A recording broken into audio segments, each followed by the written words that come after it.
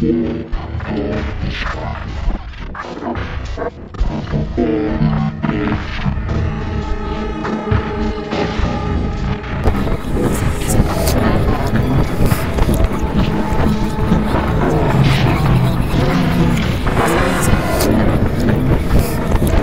are 3 horrific lost episodes of Arthur.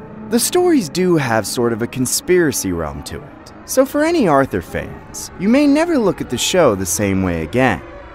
It all started when I was walking down the street, waving to my neighbors and smiling just to see everybody. And then I started to hear the familiar, catchy song again. I instantly forgot what I was doing, just started listening to the happy lyrics.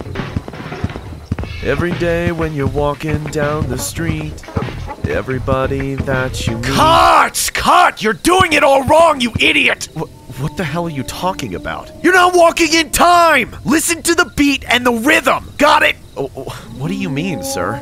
Jeez, no wonder you idiots are going extinct. Synchronize your walking to the music. Make your right foot hit the ground on 1 and 3, or 2 and 4. I don't care, just pick one and stick to it! Okay, sir, I get it now. Now, go back to the start point, and remember, if we can't get this done by the end of the day, you're gonna be stuck shooting this intro forever! I jogged back to the starting point of the route I was supposed to walk. What he said about being here forever didn't fully register, till I started taking multiple takes for making the littlest minute mistakes in the shoot. When the song started playing, I tried to focus on it as much as I could, and walk with it like I was told to. But I have to admit, this was all starting to take the joy out of the song. I just tried to sing along with it in my head, and act like it was my song that I knew by heart. Every day when you're walking down the street, everybody that you meet has an original point of view. And I say, hey! Hey! You stupid aardvark! Stop moving your lips! But I wasn't. I was just... You think I don't see you mumbling your lips? You better get back to the start point and start again before I stick my fresh pair of Nikes up your... Oh, okay, sir. I'll do it right away. Please, just let me go. He shoved me to the ground. I took a moment to collect myself and swallow the lump in my throat. Then, I picked myself up and started walking back to the start again. Pick up the pace or I'll break your back like how I did to your mother in high school! I began to put some pep in my step and sprinted back. When I got there, I had to turn away and wipe the tears from my eyes before they streamed down my face. I took a deep breath and turned to face the route, then waited for the call. I hate this so much. Why the hell am I even here? I just have to keep going. I then heard someone call out, "Action!" And I did my thing. I wasn't enjoying any of it. I was faking everything. I guess that's why they call it acting. Most of all, I was already starting to hate the stupid song. Every day when you're walking down the street, everybody that you meet has an original point of view. And I say, hey, what a wonderful kind of day, if you can learn to work and play, and get along with each other. You idiot! You're riding the bike too slow! You're cutting out the damn frame! Who in the hell hired the imbecile that can't even ride a damn bike properly? I think I was already half brain dead at that point. I was just doing what I was told, but I wasn't really all there. I was just walking to this really strange song, doing odd things here and there as my mind slipped further and further away. Slowly but surely, we progressed through the script, and I found myself doing various things on all kinds of stages, but no matter how hard I tried, I always seemed to do everything wrong. You gotta listen to your heart, listen to the beat, listen to the rhythm of the street. Open up your eyes, open up your ears, get together and make things better by working together. This is the last time I ever want to work with a piece of shit like you! You're supposed to frown in this scene!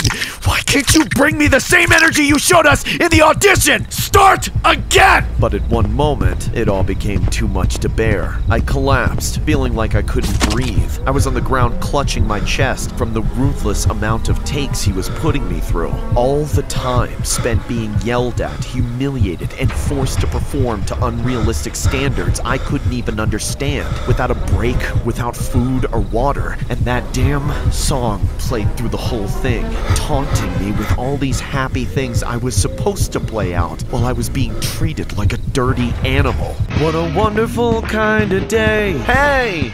Hey, DW! Hey! Cut! What the hell is wrong with you? Your glasses are supposed to fly off your face when you fall back, you idiot! From the top! Again! I don't want to keep falling off that ledge. It's breaking my back. I can't do this anymore. Oh, you poor rotten thing. Props! I need tape and a stapler! ASAP! No, please, just let me go home. Let me go.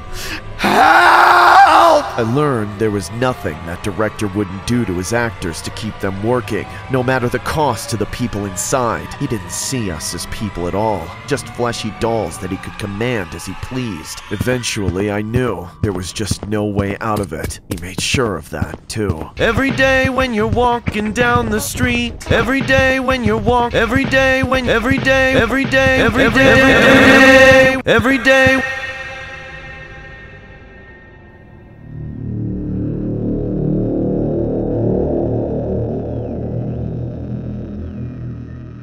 It's all hazy now. I can't even trace back how I got here. All I remember was sitting on the rim of this huge purple circle, the top of a pit that went down so far I couldn't even see the bottom.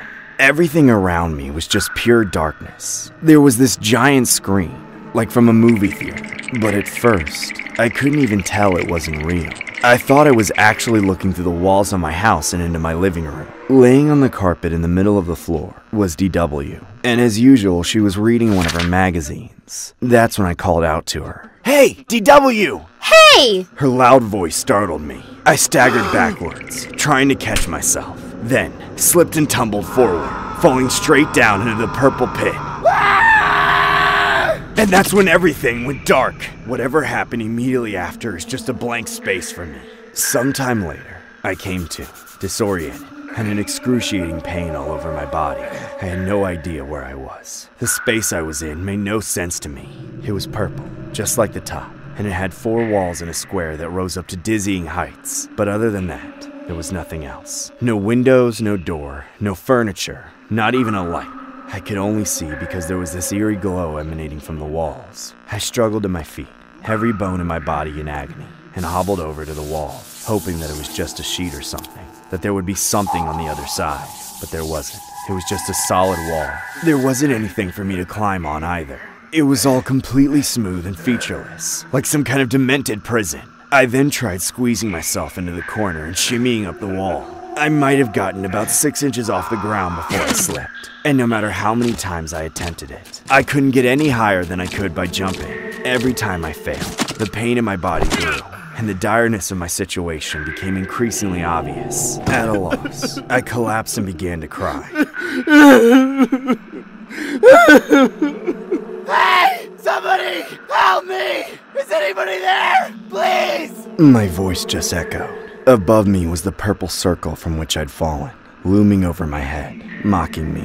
After a few minutes, I dried my tears and picked myself up, then went for a different approach. I thought maybe I could just beat my way through these walls, so I punched and kicked and charged into it, putting all my rage into every strike. But each time I was deflected, and all my efforts were for nothing. It's not real. This is just a dream, a nightmare. That's all. None of this is real. I'll wake up soon, and I'll run and hug Mom. Help! Can anybody help me? Arthur, Arthur, is that you, Arthur? Hey, who's there? Where are you? Answer the question, you dumb rat! Hey, I'm not a rat! But you are Arthur, aren't you? What? Who are you? Let me out of here before I call the cops!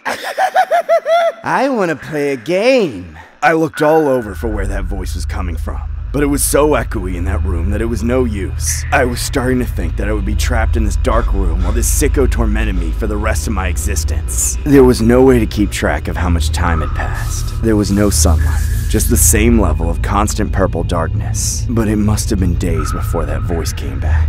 By then, I was so hungry and thirsty. I was starving, and things were getting so bad, I didn't even have a bucket. I had to choose a corner of the room to be the corner that I did my business in, while I huddled in the opposite corner waiting for nothing. Hey Arthur, you hungry yet? Yes, please, I'm starving. Give me some food. I'll do anything, I swear. You swear you'll do anything? Yes, anything. Well, alright then. If you want food, do 100 jumping jacks. Wait, really? That's it? Do 100 jumping jacks now! Before I give this delicious food away! Okay.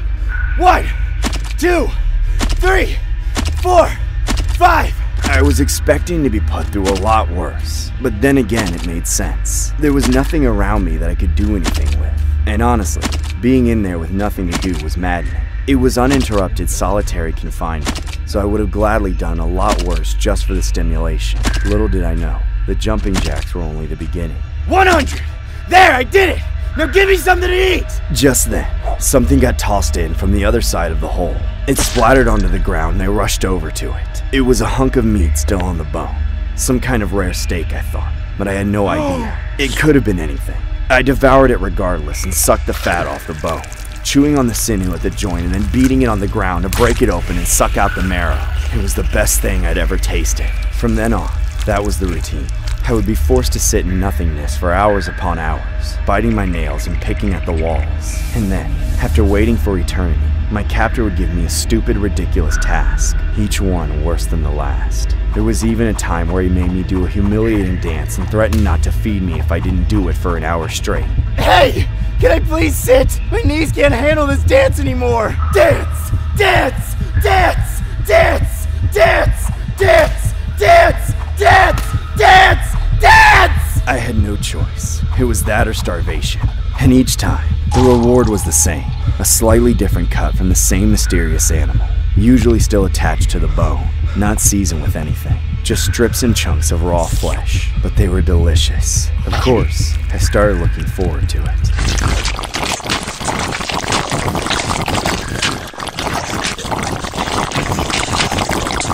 Hey! How long do I have to keep doing this? When am I gonna get out of here? Maybe after you clean out my freezer. And I say, hey, what a wonderful kind of day, where you can learn to walk and play, and get along with each other.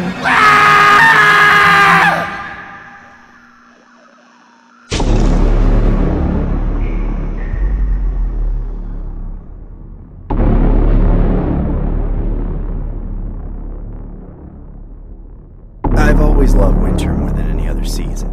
I like to go out into the backyard and make a dozen snow forts, snowballs, and other random snow sculptures, depending on how soft the snow was. Recently, though, there's been a stain on my enjoyment of winter, and it's all my brother Arthur's fault. There was a snowball that I used to keep in my freezer that reminded me of a sentimental day, but I know that four-eyed pig took it, that dirty liar. I know he took my snowball. I can't imagine what he wanted with it, except to torment me. I'll never forgive him. I don't even like leaving my room anymore. My family is like a bunch of monsters. Whenever I go into the kitchen, I feel like Arthur is always sitting there, stuffing his face with all the food in the house, and he never has anything nice to say to me, just mean things. Hey, DW, have you decided to stop hiding from us yet? No, I'm just going to play in the snow. You better not come with me, you snowball thief. Oh my god, is that snowball all you care about? Come on, DW, grow up already. That was my favorite snowball, and you probably ate it because you thought it was vanilla ice cream, you big fat pig. Hey! Alright already, what's going on in here? Mom, Arthur's picking on me again. Why? What's he doing that's so bad? I told you he took my snowball, and now he's rubbing it in my face. Arthur, is that true? No, I never took her snowball. She's lying. No, he's lying. He's a dirty, rotten liar, and I hate him. Now, DW, that's no way to talk to your brother. We've been over this snowball crap a million times already. It's snowing outside, so there's no need to cry and moan about a silly snowball when you can go and make 100 more in the backyard. but it won't be the same. Shut up! Just go outside and make another snowball, you whiny little brat! How many times do I have to deal with this stupid snowball crap? I don't want to go anymore. I don't care what you want. Get out of my sight before I get my Louis Vuitton belt and make LV signs all over your stinking ass.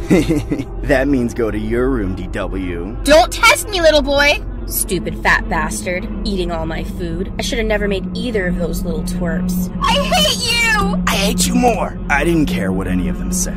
I only went back to my room because I forgot to put on my coat before going out into the snow. But on my way there, I noticed Arthur's door was just the slightest bit open, enough for me to see his desk. I stopped and peeked in, and legit saw my favorite snowball half melted onto the same plate sitting there in his room. Hey! That snake, he snuck up behind me. He probably put it where I could see it on purpose. What are you doing, stupid, inside my room?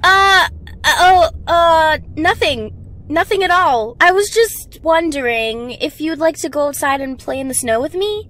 Like I'd ever want to play with you. Why couldn't Mom have just taken a plan B? I got my winter clothes on and went outside to the backyard. I always felt so much better out there than I did trapped inside with those horrible people, no matter what the weather was like.